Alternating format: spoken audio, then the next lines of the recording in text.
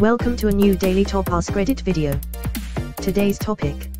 What's a company secret you can share now that you don't work there? They are out of business now, but in the early 90s I worked at Radio Shack for a year and a half. When people would return an item because it didn't work, the manager of the store would just box it back up and sell it again as if it were new. When I asked him about it, he said, hopefully they will return it to a different store.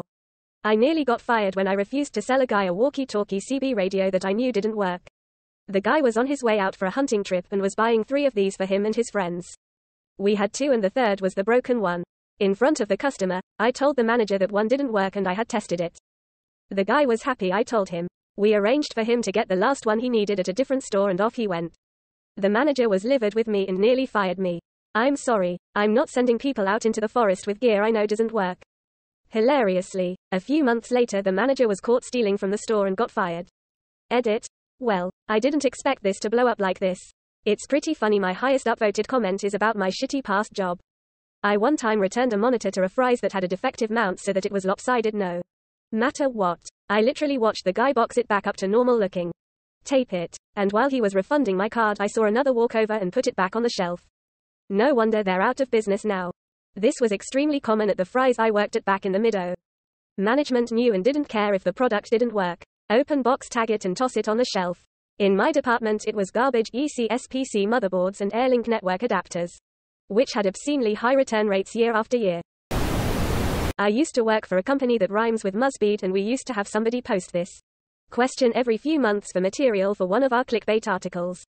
You made me search for OP's history and she's full of Askreddit questions made to write clickbait articles. Oh no, they steal a lot of their content from Reddit, which is why I stopped reading their recycled nonsense.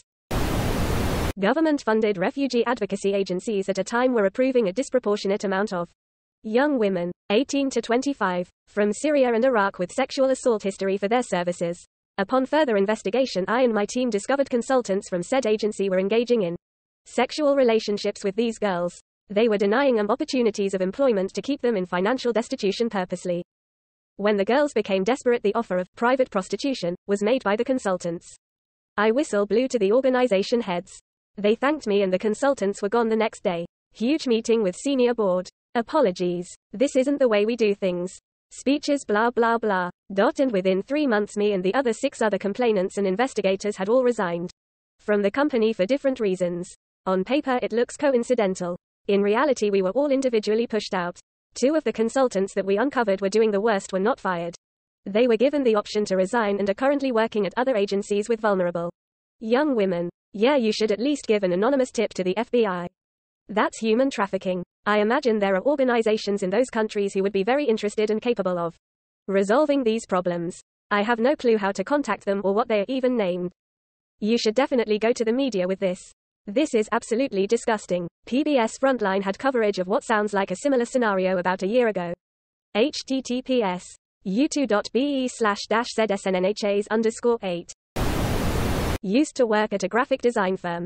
All our Adobe software was pirated. From what I've heard about Adobe, if I was in that game I'd be pirating too. Back when Photoshop came out it put a lot of the old school lithographers out of business. My dad was one of these. When he got laid off he copied the stack of floppy disks with Photoshop on them, bought an Apple computer, and started his own company. I used to work surveillance at a casino. From something like 3 stories high ceiling. We could zoom in on money on the table games and read the serial numbers of the bills. We could see the pips on the dice. Policy was to not look down blouses.